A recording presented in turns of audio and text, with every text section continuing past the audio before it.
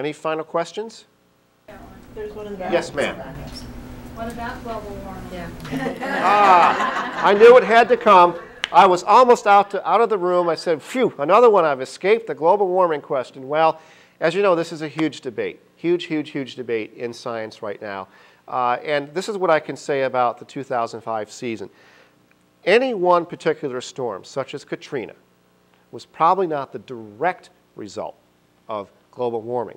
You cannot blame a single short-lived, relatively short-lived, isolated storm on a much larger climatic shift that takes decades to unfold and that's global in nature. But it may have provided a sufficient backdrop to perhaps intensify all of the hurricanes maybe by 5 or 10%, okay? Some small fraction. It's very hard to demonstrate the impact of global warming because we can't measure hurricane wind speeds accurately enough to detect that 5 or 10% increase that might be there. This is something you might actually be able to detect 50 or 60 years from now, okay? But there are other factors. I've told you a lot about natural cycles, the Atlantic multi-decadal oscillation, which is the high phase of Atlantic activity. We seem to be deep into that right now. El Nino, La Nina, those are other cycles that control hurricane activity.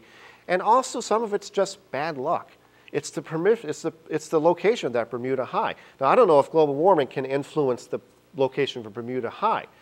But certainly where those storms are being steered in the past couple years certainly played a major factor in how badly the United States was impacted. So it's a very difficult question to ask. I would say the bottom line is it's possible, and if it is occurring, it's probably only a few % increase in hurricane intensity now across the board.